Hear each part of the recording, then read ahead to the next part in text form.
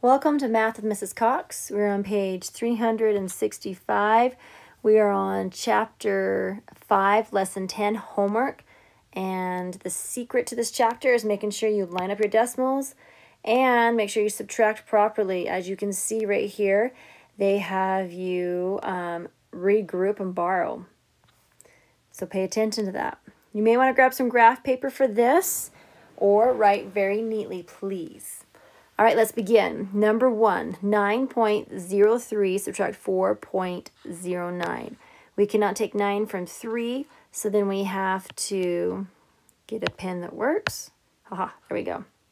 Cross that off, and borrow from here. That's going to be an 8. This would make it a 10, but then we have to borrow from it, so it's going to actually be a 9. This will be 13. So 9 from 13 is going to be a beautiful number of 4. 9 minus 0 is going to be, well, 9.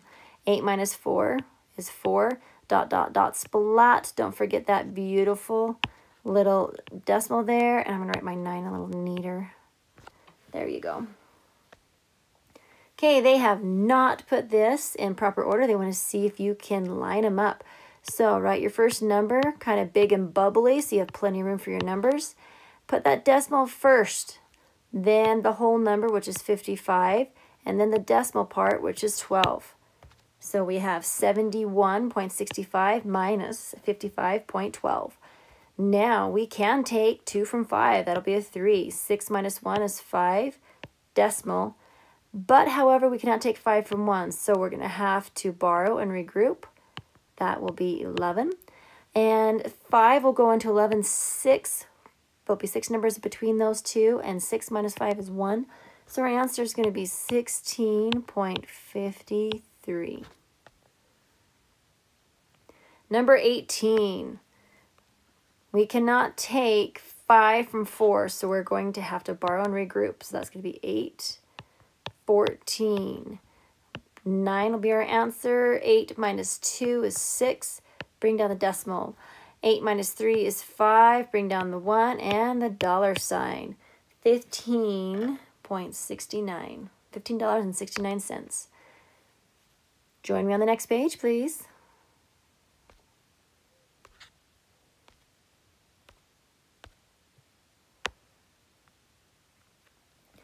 Roberto uses his handheld GPS device to determine that he hikes 21.48 miles in one weekend. The next weekend, he hikes 30 miles.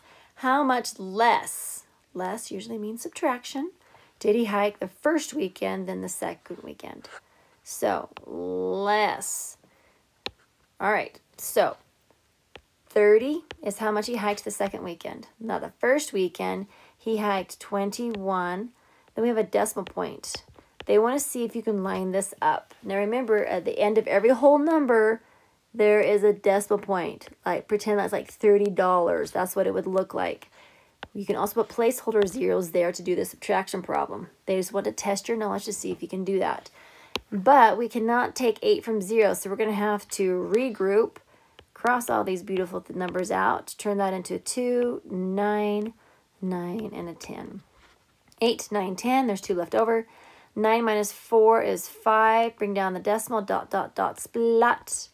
9 minus 1 is 8. And 2 minus 2 is 0. So I'm not going to put that there and just say that he hiked 8.52 miles more this second weekend. Number 5.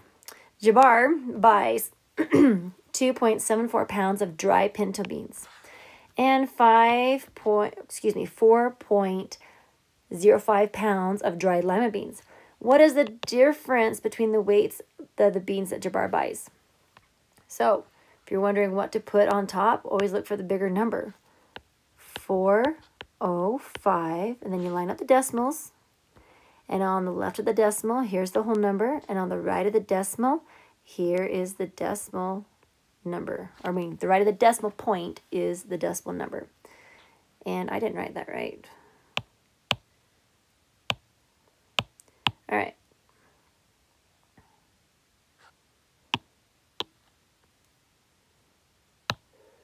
Take 2. We're going to try that again. So write the larger number, 405. Put your decimal number there. Whole number goes over here, and then the decimal value, 0.74, goes over here. Okay, we can take 4 from 5, that's 1, but we cannot take 7 from 0, so we'll have to borrow and regroup. 7, 8, 9, 10, there's 3 left over, dot, dot, dot, splat. 3 minus 2 is 1, so we have 1.31 pounds.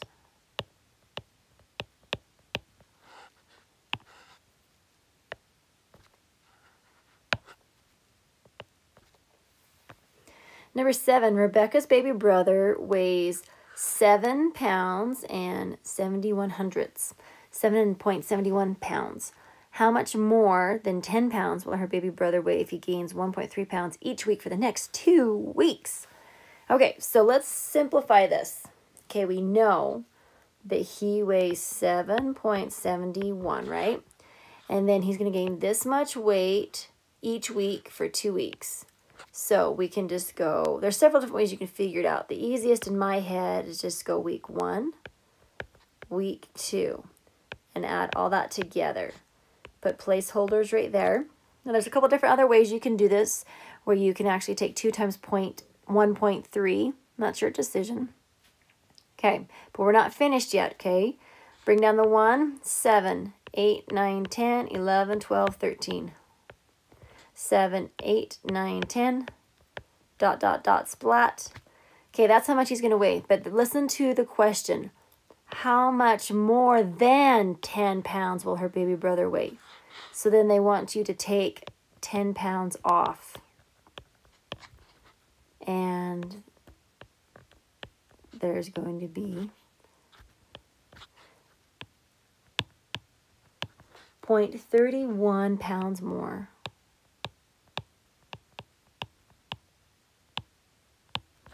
Whew, that was a brain booger. Number 7, Marshall has been given the option to receive an allowance once a week or once a month. Should he choose $3.25 each week or $10.75 each month? Let's explain. So, which one can he receive more?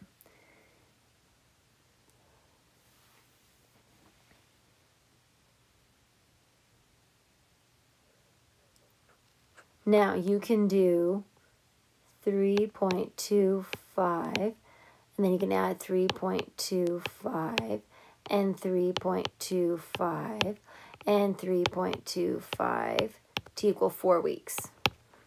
Or you could just multiply it. Because remember, multiplication is just repeated addition.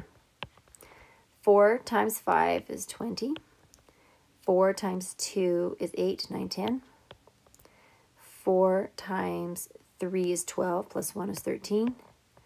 And this is where you use the upside down rainbow. There's 1, 2 spots. So you come here to the end, 1, 2 spots. Okay, so that'll be $13. Now, I'm going to erase this work over here so I have room to prove my point. Then he could also receive $10.75 a month. So what would you rather receive? I would say $10.75 is less than the $13. So personally, I'd rather get more money. So I would go for the $3.25 a week.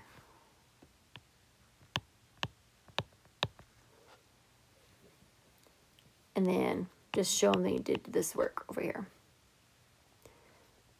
They wanted to throw this in here because they want to introduce you to multiplication with decimals. And that's where you do the upside down rainbows to see how many place values you go over. Good job. Number 8. Camille buys a pen that costs $1.09 and a tablet of paper that costs $2.50. How much more does the paper cost than the pen? So they're doing a subtraction problem. We're finding the difference between the pad of paper and then the pen. Okay, we cannot take 9 from 0, so we're going to have to borrow and regroup. That'll be 4. This will be 10. 10 minus 9 is 1. 4 minus 0 is 4. 2 minus 1 is 1. So we have $1.41. And I can see that answer right there. All right, thank you, friends. Turn this paper in, and please make sure you check your ALEKS homework for your 10-question quiz.